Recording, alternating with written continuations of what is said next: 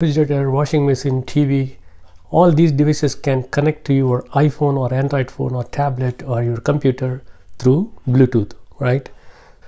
And your phone or tablet or computer can connect to internet and use 5G technology to talk to the edge server.